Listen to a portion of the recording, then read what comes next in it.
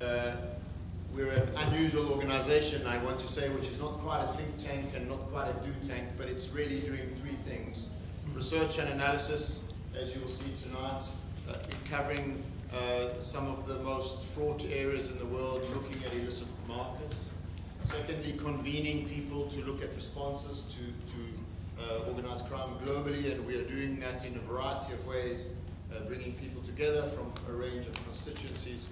And thirdly, we've increasingly begun to run programs in the field, both collecting data, pricing on illegal markets, and a range of other initiatives. And we ourselves have a fund which supports civil society groups. So we ourselves are providing small grants to a range of civil society organizations around the world, building resilience within communities to organized crime.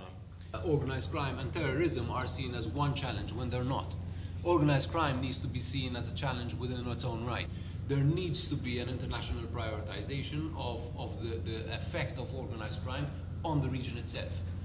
The proliferation of tramadol in the region is a major health issue that needs to be dealt with primarily before it's dealt with as a criminal issue, as a health issue. The period post-2011 marks a sort of adaptation and reconfiguration of actors. Basically, what we have seen is that most of drug trafficking networks switched from alliances with corrupt authorities in the north and jumped into alliances with armed groups, but also jihadi groups in the north. We've seen this in Gao, in Kidal, but also in Timbuktu.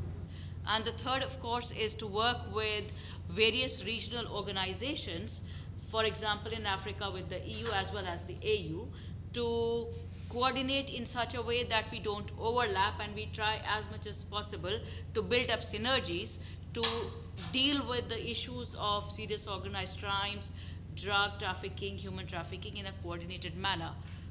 We are working on that way, and I think we've reached a point where at least we agree on a lot of things and strategies and issues, and we're working still to develop concept of operations and regular contacts, sharing of information and intelligence through our various VTCs, meetings, coordination mechanisms, not only in the headquarters at New York, but also through the regional organizations and in our missions.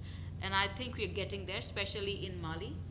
We are trying to get our act together, and maybe hopefully we will reach a point where we can say that, yeah, we are making a difference.